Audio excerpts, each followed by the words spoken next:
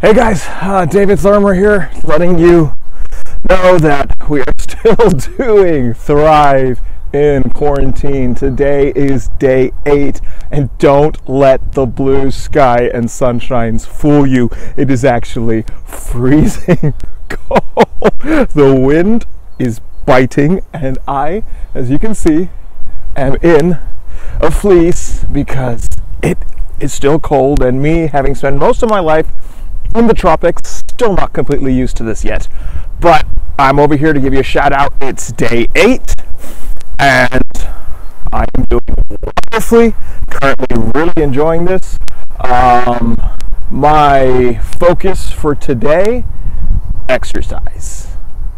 When you're in quarantine, when you're sitting in a house by yourself surrounded by snacks, the thing that's most easy to do is fall into a sedentary lifestyle. But once you fall into a sedentary lifestyle, all you're doing is sitting and eating. What happens is your blood stops circulating. When your blood stops circulating, less of it goes to your brain, making you more susceptible to becoming moody. When you're stuck in a house for 14 days, you do not want to become moody. I'll say it again. You're stuck in a house 14 days. You do not want to become moody. How do you avoid that?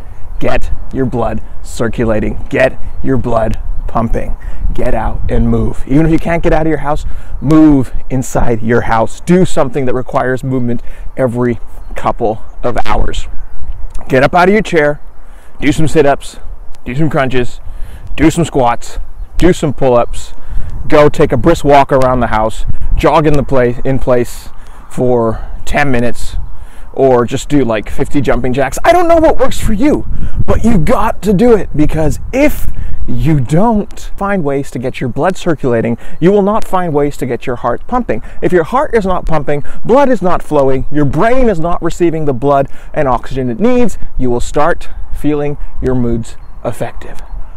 Get up right now and go do some moving. Me, I'm lucky, like I said, isolated in the countryside, surrounded by trees, water, and the occasional wild deer that comes wandering around. And I am trying to do just a little bit of running, just trying to do a little bit of stretching, just a little bit of walking. So I will get back to you on how that goes. Let's hope I can keep myself motivated enough to get my blood pumping. But my challenge for today, day 8 of quarantine, day 8 of Thrive in Quarantine, because we're not surviving, we're thriving, remember. Day 8 today: exercise, blood pumping.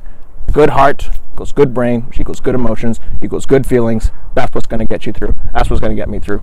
See you tomorrow for another day of Thrive in Quarantine. David Thurmer, signing off.